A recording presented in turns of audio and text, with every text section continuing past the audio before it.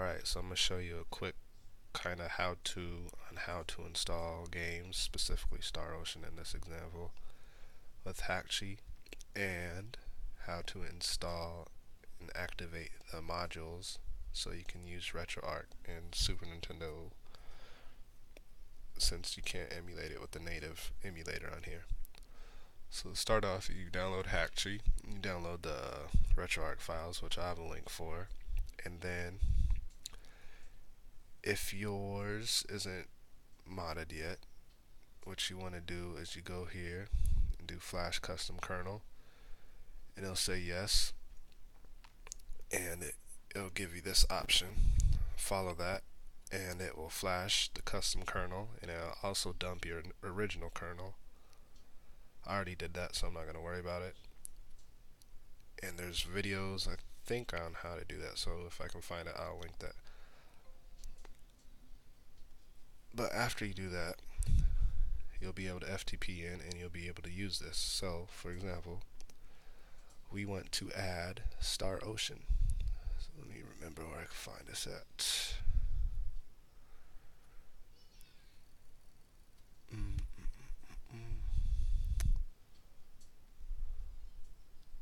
Alright, so in order to get the games that don't work with the native installer, you have to do one certain thing. So typically you can just import an SMC file and it'll work. But for this instance, you want to rename your Super Nintendo ROM a SNES file. That way it can be read by SNES 9X with Retroarch. So you do open, it'll load, and then make sure to not compress it, because if you compress it, it'll try to read it through the native browser, or not browser, but the emulator. And then you can add the art or whatever if you care for that. I don't really care, so. Alright, so let me turn this on.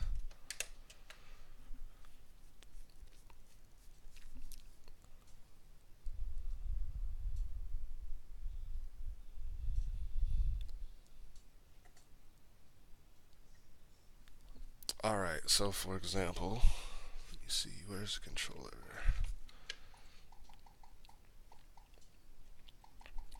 So, once you have it over here, you'll want to press on synchronize. Oh, wait, hold on, forgot one thing. Alright, so, before you can get that situated, you want to put all these modules that you download from the Retroarch file into this folder, the user mods folder.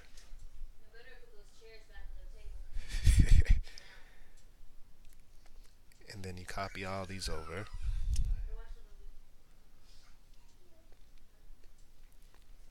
So then in order to get Super Nintendo working, you want to go down and select Retroarch Standard.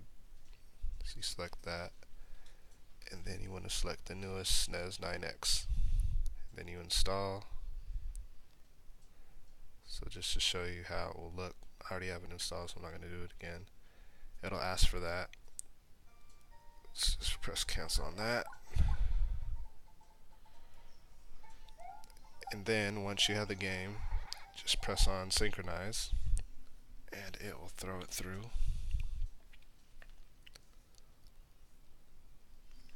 Also, you can set folders and things like that with the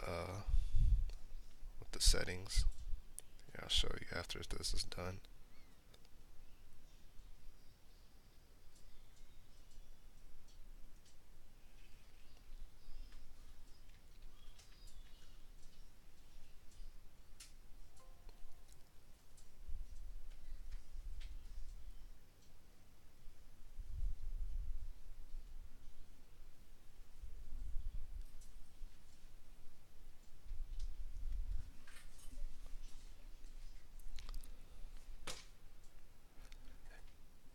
Afterwards, this will boot up.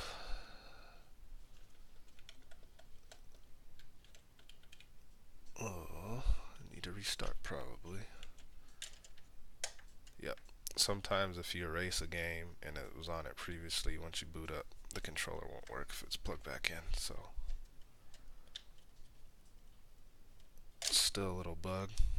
This isn't finalized yet, so if you're scared you're gonna mess anything up, just wait. But you shouldn't. Alright, so let's see. Star Ocean should be... Alright, so as you can see, it's right here. Just select it.